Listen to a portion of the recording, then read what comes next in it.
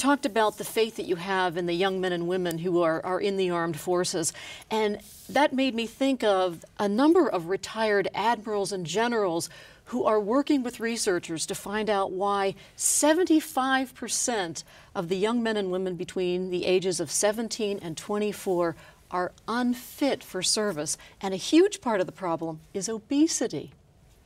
It's a societal problem for us, and it certainly trickles over into recruiting for our military. It's important, I think, for all of us as Americans to remember that in our constitutional system, where we have civilian control of the military, we derive our military from the population that it serves. And so if our population is obese, that's the crowd that we go to try to recruit. If our population isn't well educated, that's the crowd that we go to try to recruit. And so it's in all of our best interest to address these societal problems. It's also important, I think, now that most people in leadership positions, in fact, most people in our country have not served in the military. Post-World War II, that was completely different. I don't know about your family, but I'll bet that somewhere in your family you had uncles, yes. Of course, you had uncles who served, you know, grandfather, maybe people who served in World War II, whatever the case may be. Either our fathers did, our grandparents did, our aunts and uncles, our brothers and sisters, because that was the nature of the size of the military back then.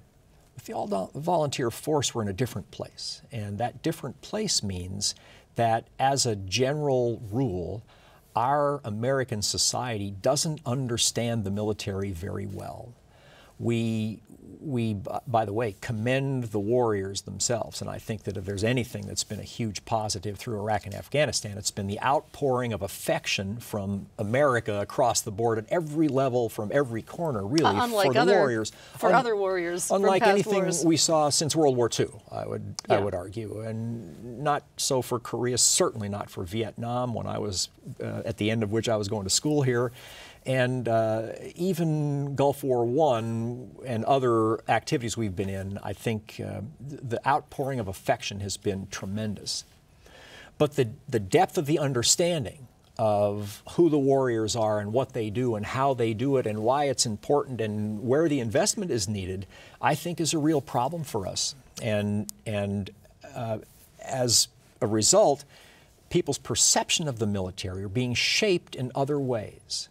So it's a real effort on part of the military to try to open its doors more, sit in forums like this, for example, and talk about what they do and why they do it and who they are.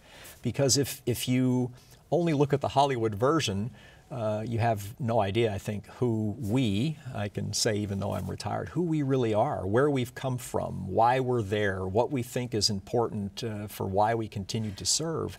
And I think that that's going to be a problem for us as we go forward.